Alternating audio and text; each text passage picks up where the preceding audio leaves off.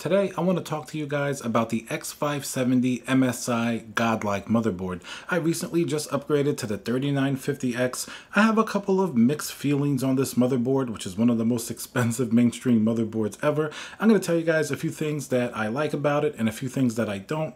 I originally got it with the 3900X, so I've had it for quite some time. So let's get into it so that way you're a little bit better informed in case you're looking for this motherboard as well. Let's go. Hey guys, Tiago with Classical Technology. Thank you for joining me for another video. Subscribe, smash that like button, leave a comment below. What do you think of these ultra expensive mainstream motherboards? When Ryzen 3000 came out with the 3900X, I was very excited and I completely jumped on the bandwagon. I got a 3900X with the MSI X570 Godlike motherboard. Now, I had some pretty good experience with an X99 Godlike motherboard, and I've always liked these sort of crazy, unreasonably expensive motherboards once in a while. One of my favorite of all time is going to be the Asus X299 Rampage 6. These motherboards, they just look so awesome. They generally have a lot of really cool features. So when MSI announced that they're going to have the Godlike for the X570, really the first time that these really high-end motherboards are coming out for Ryzen, I was pretty excited, especially considering since the 3900X was already getting such good reviews, 12-core processor, fantastic. So I figured, why not pair it with something that's absolutely unbelievably crazy, like the MSI Godlike? That way I'll be able to take full advantage of what this processor can do, and I'll also have an upgrade path later on. So let's talk about a few things that I like about this motherboard, and a few things that I really didn't like too much about it. So the first thing that I liked about this motherboard, especially on paper, I mean, the specs look really good.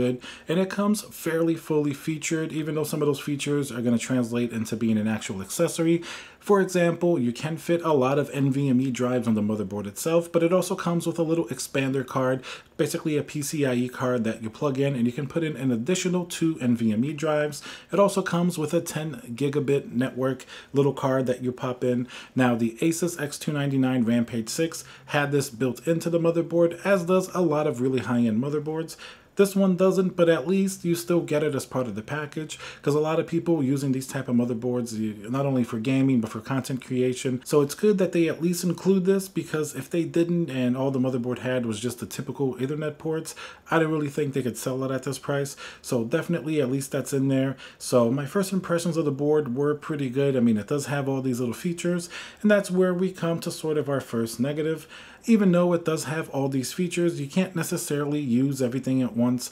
You're going to be sort of limited by the amount of GPUs. Even though technically it looks like you can use 4, it's really hard to use 4 there because of certain power restrictions on that 4th GPU, as well as the way that it splits up the PCIe lanes. You can't treat it exactly like you would a really high-end motherboard like a Threadripper, or even one of like maybe the X299 motherboards.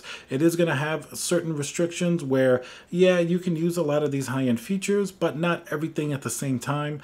So it's a little weird in how it separates all these PCIe lanes. So while it is almost like a little mini Threadripper, especially if you have it paired with like a 39 or 3950X, it does have these little weird quirks and limitations. So that's definitely one thing that I didn't like about it as much. It seemed better on paper than in actual practice. The second thing that I liked about it, and that's going to be just the aesthetic, I really like the design of these X570 motherboards.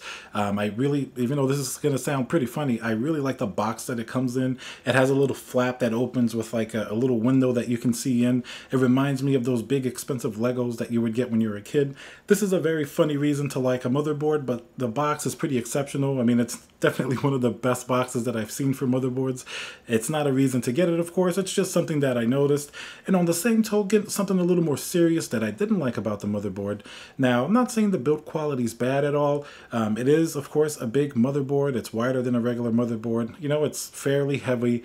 Compared to something like even my Z390 Formula motherboard for Asus, it just doesn't feel like it's built as well.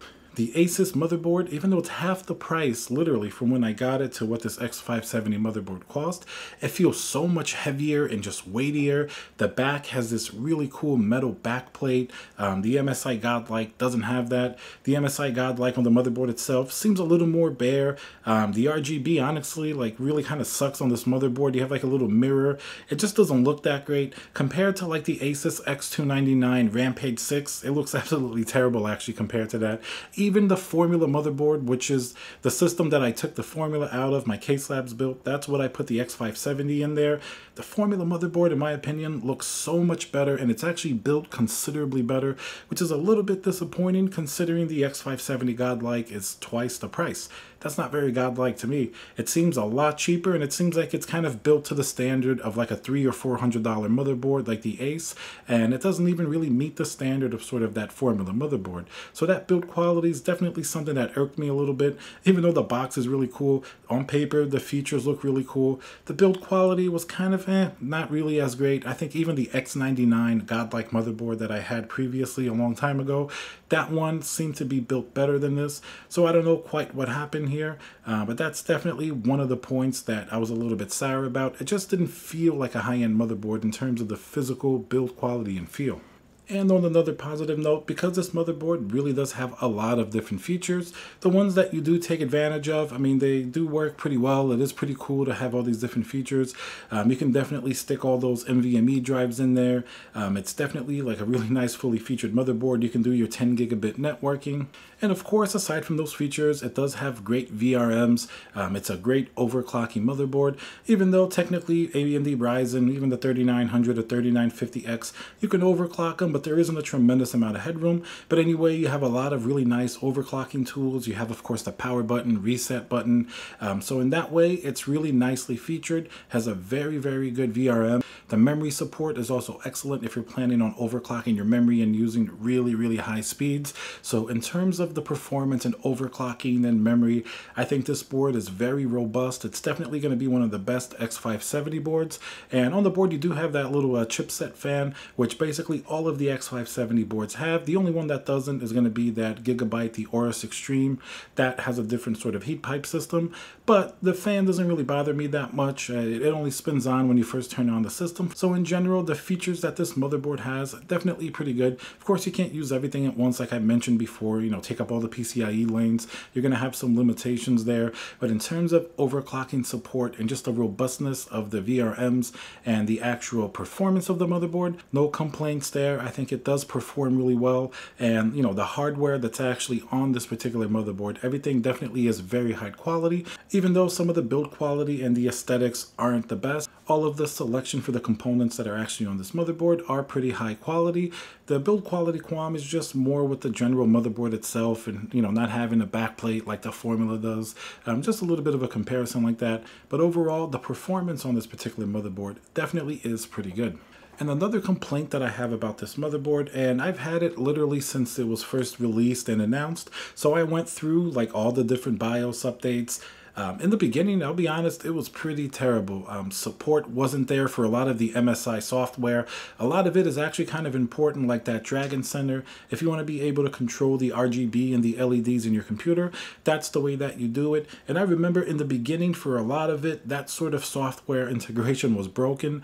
Mystic Light often wouldn't load up. There were many, many issues. I had a lot of these little minor bugs in the beginning. And while this BIOS updates over time definitely improved the reliability of the motherboard, still over the life of it, within the first few months, whenever there would be like a new update, something else would break with the MSI software. The MSI software was just not a smooth experience at all. A lot of times, not only was it confusing in the way that it worked, things just didn't show up. And this wasn't just with early BIOS, it was really even later on. Anytime there'd be like a big update, something would be a little bit off. Definitely not the experience that I've had on the higher end Asus boards. Generally, even the X299 Rampage 6 or even that Z390 formula, the software experience was considerably better. I try not to use too much of that motherboard software that they have, like fan controls and things like that. Usually I'll use another option like Aqua Suite, you know, Aqua Aero, different fan controllers, or even the new EK controllers. So I'll try to stick away from those. But sometimes there's certain software that you just need, maybe to control your RGB, maybe some type of system information that you can't really get elsewhere. And in general, I found Asus just has the much more polished version of software. And anytime there's something that kind of breaks or there's a bug, which happens on every single motherboard, I'm not just saying the MSI one, I found that maybe the Asus is a little bit faster to fix it and there are less of these issues. I just figured on a really expensive high-end motherboard like the X570, these issues would be found out and fixed a lot sooner, but it seems like it was always the last one to get these type of updates. Even when the more mainstream MSI motherboards seem to get a little bit faster fixes on certain things, but it makes sense. They're not going to be as many of these out there, so maybe not as high of a priority, even though they're pretty expensive. But in general, my experience with the MSI software, definitely pretty rocky. When it does work, I mean, mostly it does the job, nothing really to complain about. But in general, we did have those issues, so that's something to keep in mind. And recently I upgraded from the 3900X that was on this motherboard to the 3950X. I'll probably use this system a little more. I was using my other Intel system just because I had these little issues with the motherboard over time. So hopefully the 3950X kind of breathes some new light into it. But honestly, next time that I go to upgrade, if it's going to be a high-end solution like this, I think I'm going to probably stick with one of the really high-end Asus motherboards. For whatever reason, the build quality on these much more expensive boards just really feel a lot better.